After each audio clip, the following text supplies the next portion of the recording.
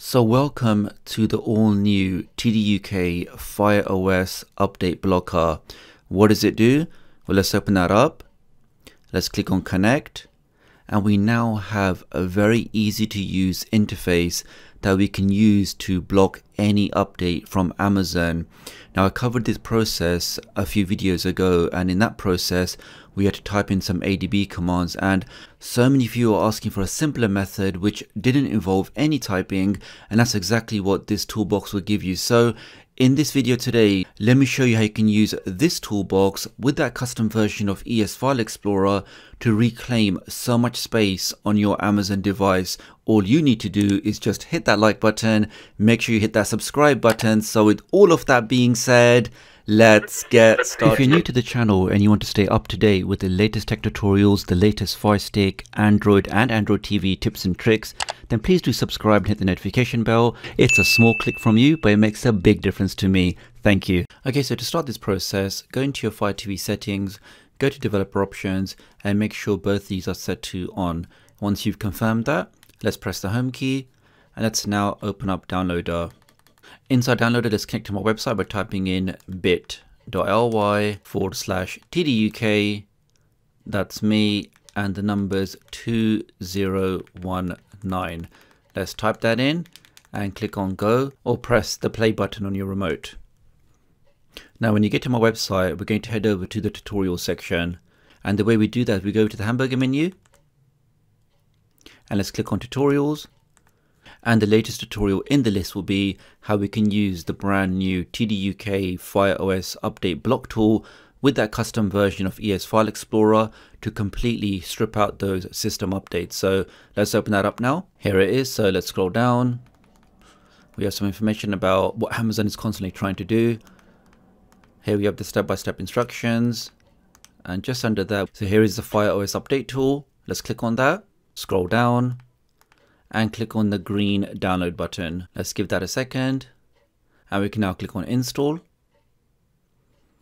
Once you've done that, let's click on done. Click on done again. Let's press the back button on the remote and we're now going to get the second file, which is the custom ES File Explorer mod. So let's click on that. Once again, scroll down and click on the green download button and click on install again. And once that's completed, we can click on done and press the home button on your remote.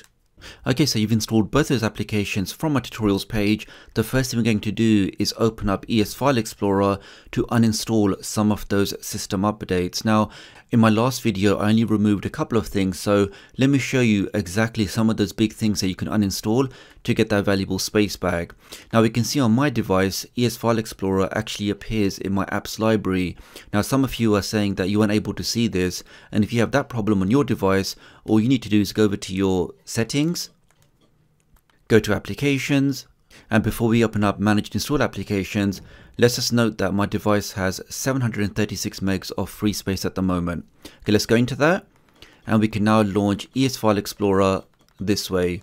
And you need to do this if you can't launch it from your home screen. Let's open that up and let's click on launch. Now, one key thing you can do here, which I didn't mention in my last video, is by default this will show you your applications, including your normal applications.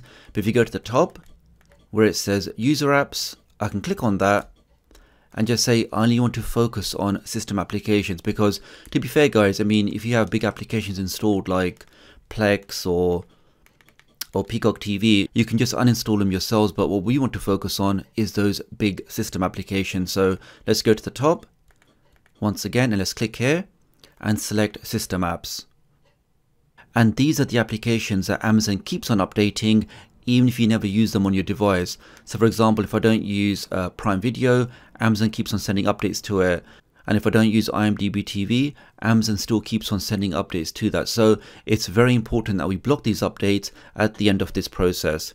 Okay, so in my example, I don't use Amazon Music, so I'm going to click on that and select uninstall and click on OK.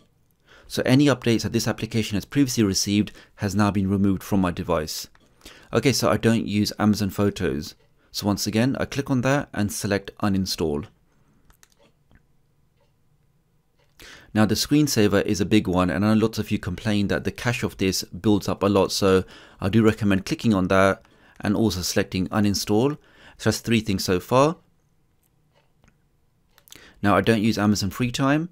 Again, let's click on uninstall. So that's 4 things. And this is where it gets a bit interesting. So if you don't use Alexa on your device, and I know lots of you don't because you have issues with privacy and what Amazon capturing about you, if you don't use that on your device, I can just click on that and select uninstall. Click on OK. But of course guys, if you do use the application, don't uninstall it. Okay, so I don't use Alexa shopping. I'm going to click on that and click on uninstall. So is that 5 or 6 things so far? I don't need the Amazon News. Let's click on that. Click on uninstall. Click on OK. That's 7 things. I definitely don't use IMDb TV. Let's click on uninstall. That's 8 things. Nearly there guys. Now I do use Prime Video, so I do recommend leaving the Fire TV player because that's actually what drives the content for this. So if you do use Prime Video, then don't touch this, and also don't touch the Fire TV player. Let's keep going down. Let's also take off this one. Click on uninstall. Click on OK. So that's 9 things I've uninstalled on my device. Again, if you don't use things like Prime Video, you can also uninstall these 2, which will give you 11 things that you've uninstalled the updates for on your device. So that's it for Amazon updates. Let's also go to internal storage. Let's go down to the downloader folder. And I also recommend clearing the stuff out in here. Oh, there's actually a button here for select also. I should have really done that. But once you have everything highlighted, let's click on delete and uncheck this box that we don't want to move things to the recycle bin. We want to permanently delete them. So let's untick that and click on OK. And we see that the message that those files have now been deleted. And last, if you go back to home, click on the 3 dots here and click on File Analyzer, because this will then analyze all those applications and show you which applications have the largest app cache. Let's scroll down and here it is here. So I can click on that. And this then shows me all of those applications in order, going from largest to smallest. And here we can see on my device, this application has 36 meg cache. And if I click on the icon on the right of it, and I can click on clear cache. Now on your device, you may notice other applications which have much larger cache, depending on how you've used these applications. And the moment of truth guys, so we went from about 700 megs of free space, and we now have 1.76 gigs of space guys. So do give a thumbs up for that. But before we celebrate, we now have to block those updates coming back onto our device. So let's press the home key and let's now start the all new Tduk Fireos update blocker. Let's open that up. Now I have tested this personally both on Fireos 6 and also Fireos 7, which is the 2nd generation Fire TV Cube. Now I've not had a chance to test this on the Fireos 5 devices, but I'm told that it should work. All you need to do to test it is just install this application onto your cell phone or onto an Android emulator, type in the IP address of your Fireos 5 device, click on connect, and you can then follow the process for the rest of the video. But if any of you guys can test that out for me, I would appreciate that. Okay, so we can leave the IP address as 127.0.0.1 because we are connecting to ourselves. Now the way this works is this will first ask you for the Adb authorization, and once you give that, it will actually shut itself down and we need to open it up again. So let me demonstrate that. Let's click on connect. Let's now click on always allow and click on OK. And we can see the application is now actually shut down. So let's now launch that again and click on connect. And this time it's gone straight in guys. So the very first time, give that permission, it will then close itself down, but the next time you go back into it, you'll then see the message that you're now connected. And that's pretty much it guys. So we have 3 easy buttons. We can block the updates, we can unblock the updates, or we can check the status. Let's click on check status. And this will then show you all of the disabled packages on your device. And we can see on my device, those 3 packages, the last 3 are the ones regarding the Amazon update. So if you see that on your device, that means your device is already blocked for updating. And the way we can verify that, I can press the home key, go to my Fire TV, click on check for updates, and what's going to happen? Sorry Amazon, we don't want any of your updates. So on my device we can see it's not going to receive any more updates, and those applications where we've uninstalled the update, they're just not going to get any updates anymore, which in turn means that they're not going to take up any more space on our device. Okay, let's back out of that. And if you want to unblock the updates for whatever reason, you can click on this button here and this will then enable them again on your device. And a key thing to mention here, guys, is even though those updates are disabled on my device, it doesn't break any of your applications from Amazon receiving updates. In fact, can I demonstrate that? And here, for example, we can see this application. If I press the context key, it has an update. I can click on update and click on update again, just to prove that making this change only blocks the system updates. It doesn't block any of your applications, like these applications receiving updates. And we can see that's working absolutely fine.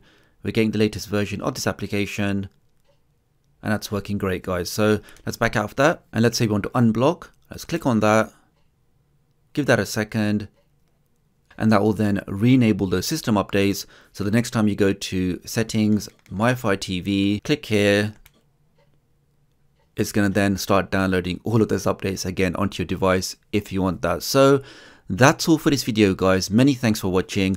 Lots of you are asking for more system applications that we can remove and how we can easily block them from coming back. So I do hope you like this video. Also, a quick update on the accessibility services.